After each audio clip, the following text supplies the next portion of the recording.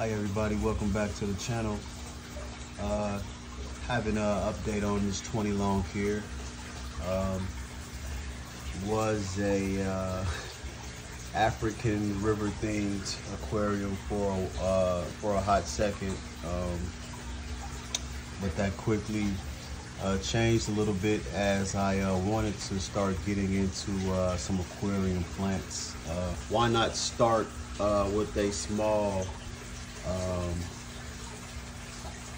sample size in this 20 long here. I added more sand. I kind of made it a little deeper than I usually do. It's about maybe 2.5, 3 inches deep. I also added in some, well, I made my own DIY root tabs from this stuff here. This Osmocote.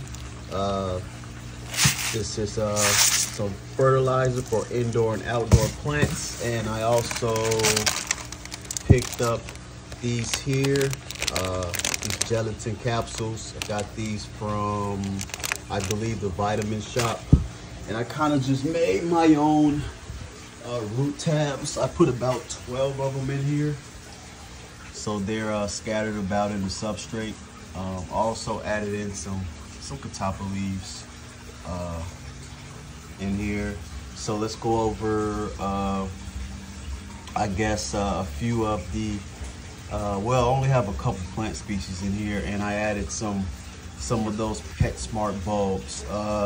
As you can see in the corner over there, there is a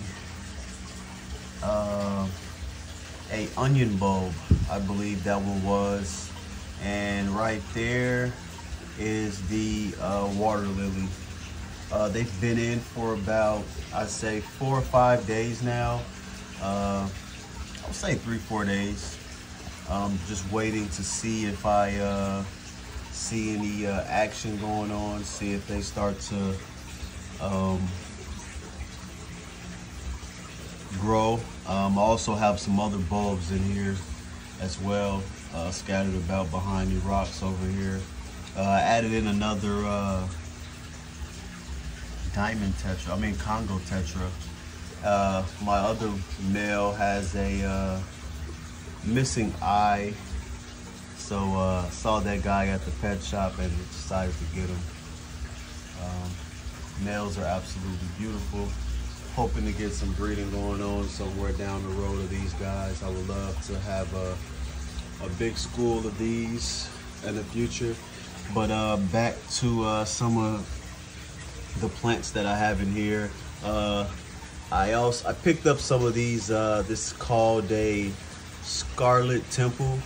I believe it's the scientific name is the Alternanthera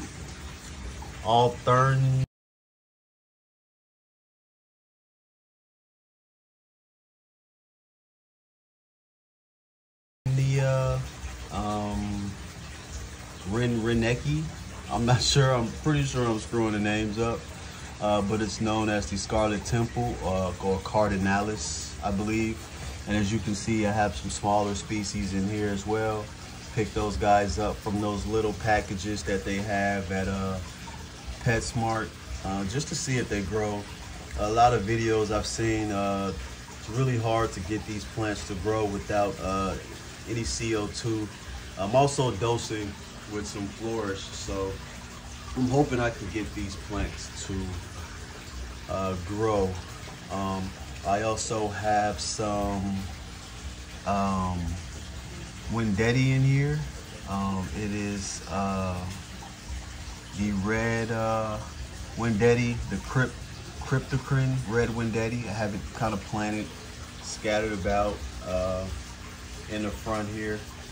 So I'm hoping to get this side to kind of just, you know, a few months down the road to kind of just fill in. And I think that will kind of make this tank look pretty awesome. I'm also going to add a background on here. Pick that up. Pick some cardboard up. It's a black cardboard. I'm not going anything fancy. I'm gonna use something cheap. I added on that tank, the 125 as well. So yeah, guys, I'm hoping to you know, get this Scarlet Temple to take off. I haven't lost any leaves since I planted it, so I'm hoping that's a good sign. I had another stem plant that I was planting in my African cichlids tank and in my 125 down there. There was another stem plant that really didn't do too well. Like I said, I wasn't sure if I had a lack of nutrients and the substrate wasn't deep enough, so I kind of eliminated both of those issues from this tank. So I made sure the substrate was deep enough, made sure the substrate has nutrient and is nutrient in the water column as well from the flourish. So I'm hoping that within some months time that this tank is able to look a lot much better. And I'll give you guys an update on my crebensis in here. Not sure if I have, I'm for sure I have 2 females. I'm just not sure if I have a male in here yet. Hoping to get some breeding out of those guys in the future too, with the cribs. But that's it, guys. Quick update, nothing special.